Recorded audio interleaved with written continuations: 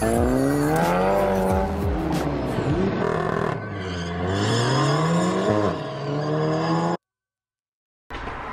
what up guys? Back for another one here. Sean over at It's Not Stock let me know that my coolant reroute hose for my Mark 7 is indeed the same part number as the one for the 8Y. I wasn't sure because now they have two different versions of hoses. So I'm gonna throw this in today and talk to you guys a little bit, obviously, about the title here. I get asked a lot.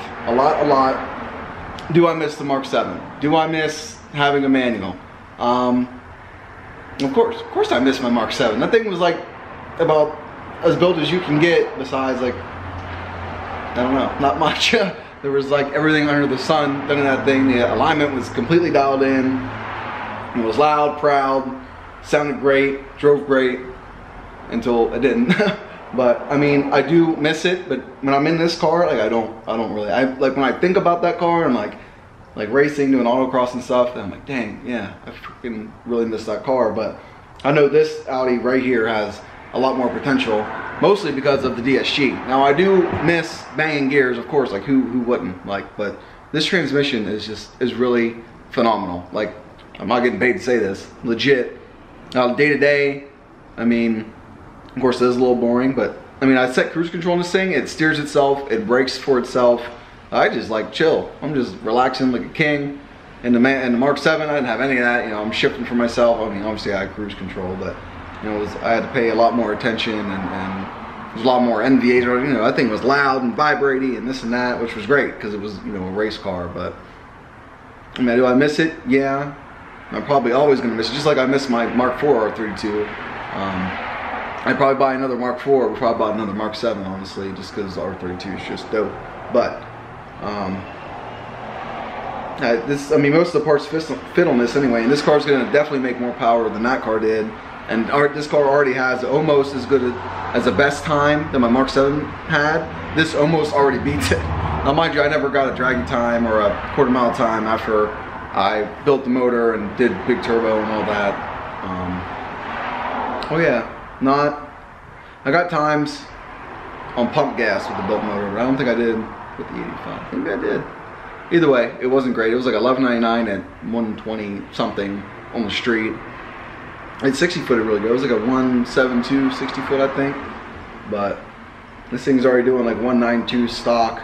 I haven't gotten a good quarter mile out of it because I don't have enough road around here, but I know it's gonna be, I mean, just stage 1 on this is gonna be quicker, and like all the new technology, it's just great. Like I really like. I think, I don't know, that when it comes to appearances, I think the Mark 7 is always going to have just one notch over this. That's just until I get everything done to it that I want done. Then we'll see how I feel. Not that this car looks bad or anything. I love the way this car looks. The body lines are better than the Mark 7, I think. But just like the overall look that I had, you know, in its prime, I think looks better than this. Obviously, this is just stock with some wheels and no race springs, but. Let's get this in and we'll talk more about the transmission. Now y'all DSG guys already know what I'm getting at here, but coming from a manual guy who raced the manual car for like, I don't know, 10 years. Pretty much the same transmission between the Mark 4 and the Mark 7. Only difference, the Mark 7 had an LSD after a while, which I barely got any time on. Speaking of, it's sitting right over there on a pallet, about ready to go to its new home. Hopefully this week it gets shipped out. Just waiting on a shipping address and it's going. It's already mostly paid for, so there's that. Anyway, there is no comparison, and I really haven't driven this on track yet, but like, especially at autocross, when I would like suffer in my times because I would just bang off the rev limiter in first or second gear rather than shift, because it would either A, lock me out, or B, I would have to, you know, to shift and then almost immediately downshift. So with this car, I'm pretty much not going to lose any time. I'm just boop, boop, boop. There's no doing this and that or getting locked out of third gear like I would do there. I don't understand how many times third gear and fourth gear would lock me out, and sometimes even second. I did so many different like shifter alignments and fluid changes and all types of different like bushings and upgrades just to try and get the trans not to do certain things. And even with the dog box, it would still lock me out of third gear. I don't even understand. It's a straight cut gear. I go from 2 to 3 and it would just like not want me to go. it blew my freaking mind. It made me so, it pissed me off so much. And I spent so much money on that built trans, and sometimes it would still like kind of lock me out. And mind you, I wasn't exactly used to it or anything. It's a great transmission, but like just little things about the manual trans would really piss me off. Now there was a lot of times it was great where, of course, like beating out a DSG car or an auto car with, you know, a manual is just like the best thing ever. I'm gonna play some clips here.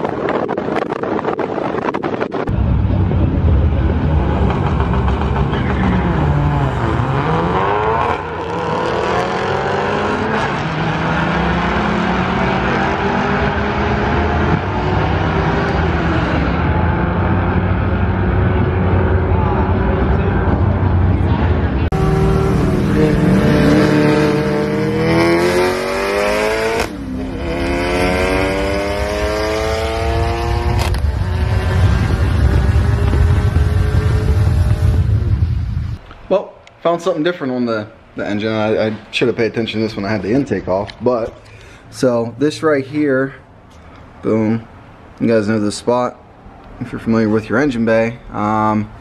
It's like a lot thicker on the new one than it is with the racing line replacement. You can see it's, if it would freaking focus.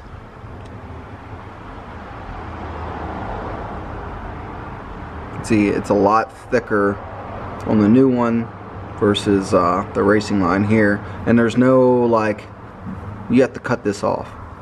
It's very interesting, but then it goes back to normal size up here, so that's kind of annoying. And just beware, I guess I'll be selling this or just giving this away now, but oh well, something else I gotta buy.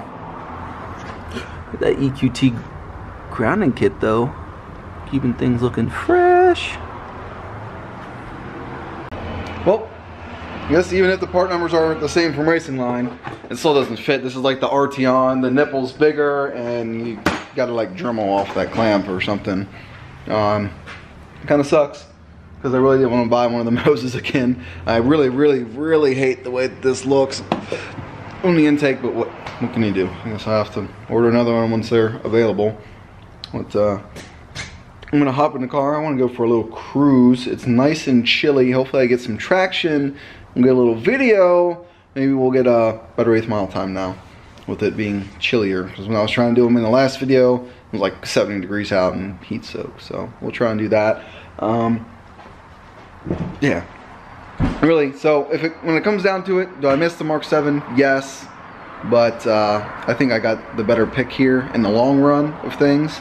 Especially with the transmission and the new motor and the new turbo and just new things, new technology, and it's not stripped out. It's something I can actually enjoy.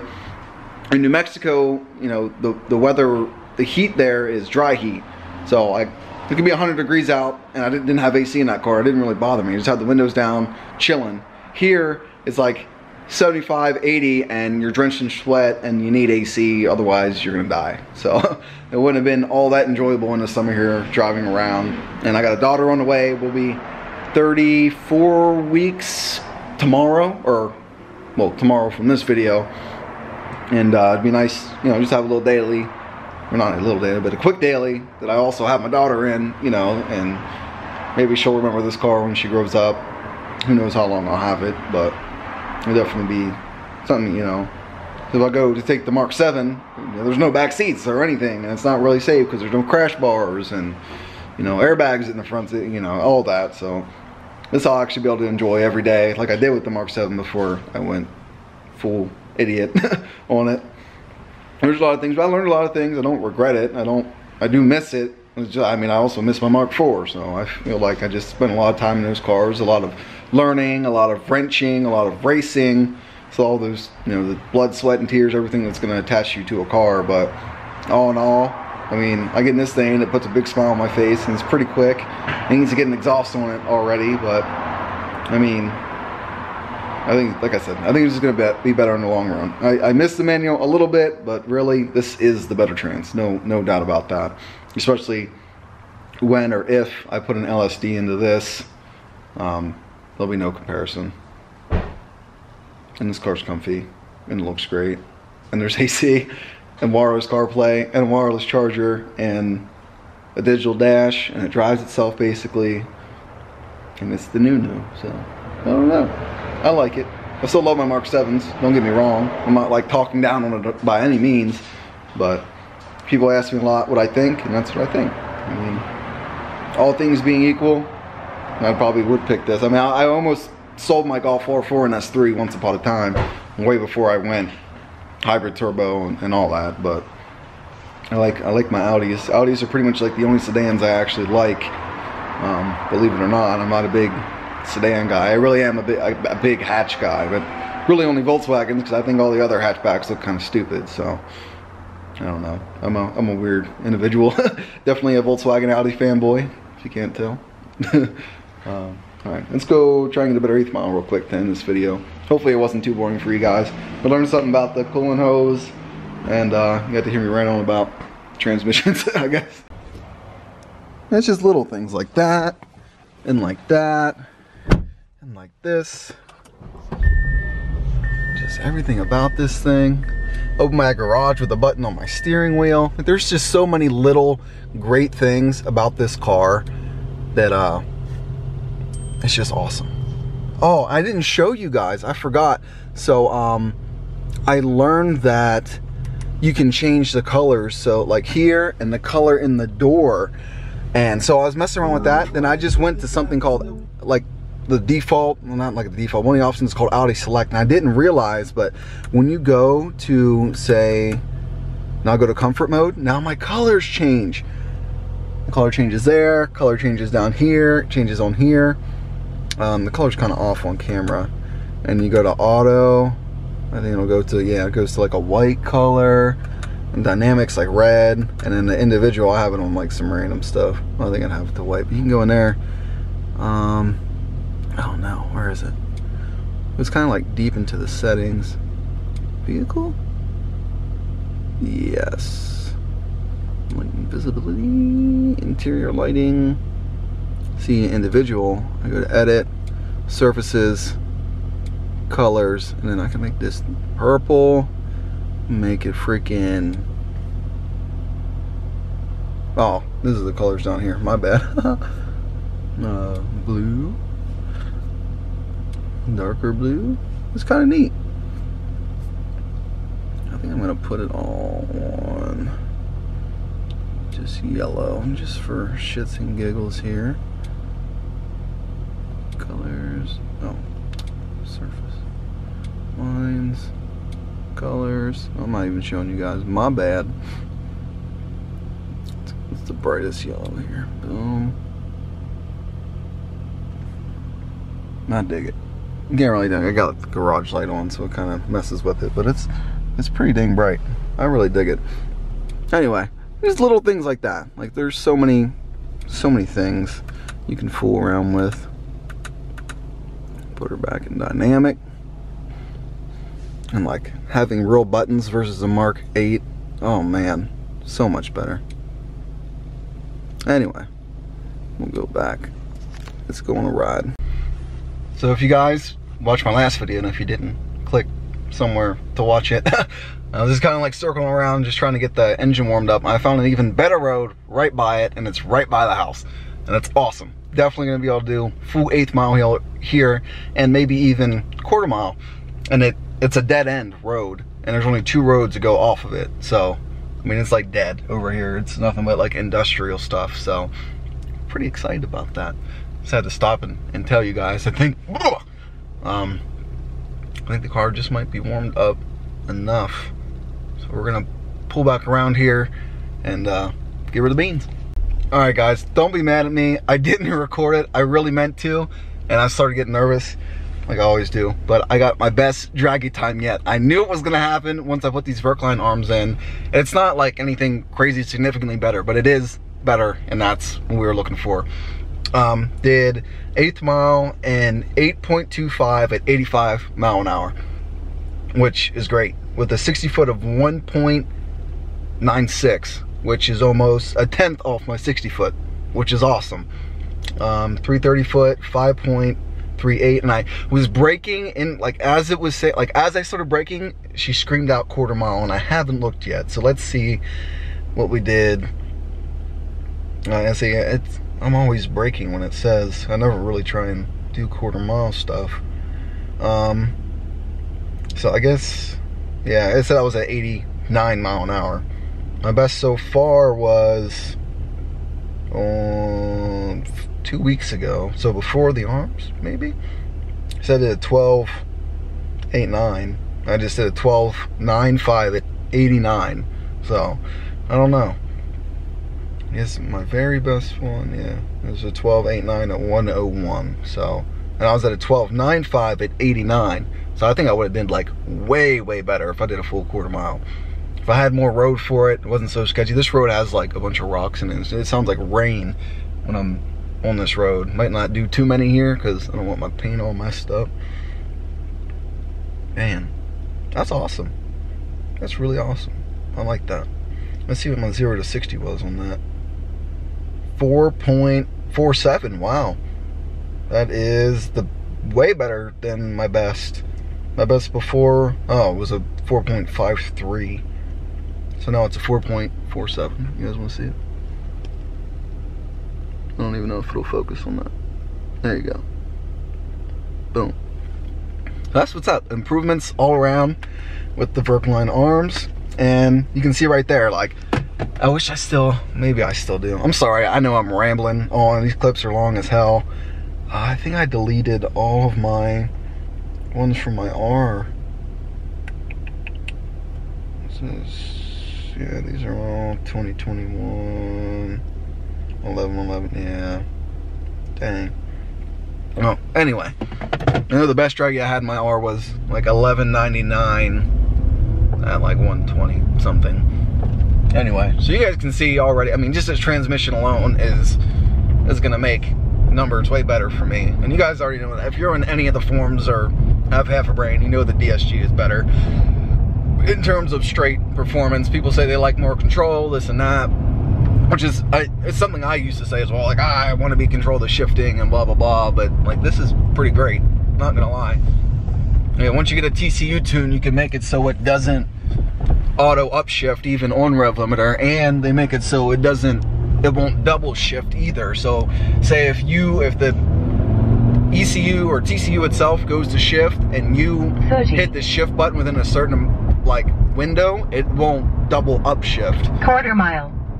So I mean, that's pretty much like the only two gripes I would really have, and those are already taken care of once you get it tuned. So as soon as that stuff's out, you know your boy's gonna get it. There's another thing. As soon as, I don't want to show you all my address, but like as soon as I get near my house, this little message pops up and it's like, press this button to open your garage door, like on my screen. Like it just knows, because I plug in where I live. So like as soon as I get close to the house, it's like, here you go, open the garage. I wish it kind of automatically did it, but I guess liability, it shouldn't. Anyway, I'm gonna end this. I know I've been rambling on, but it is what it is. I wish that line would have fit.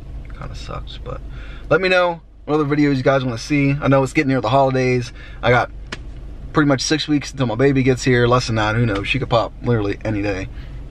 But definitely probably not going to get the rest of the Verkline stuff on before the baby comes, but it gives me something to look forward to some weekend once it gets warmer or something. So we'll see. So lots of plans for the car. Raceline just came out with their turbo inlet, turbo hose, and I got some body parts on order. Thanks again to Sean. He's really hooking it up. He's really been a really great guy. He's going to be a huge part of this build of the car. You guys should definitely check out It's Not Stock. So that's all I got. Thanks for watching, and I'll catch you on the flip-flop. Oh, and if you guys want to follow me on the Draggy app, that'd be me. I'll follow you back. I just realized that there's like, people can comment on your stuff. There's like people on there from like 6 months ago. So I need to go back and follow these people. I apologize if you're one of these people. I didn't even know this was a thing.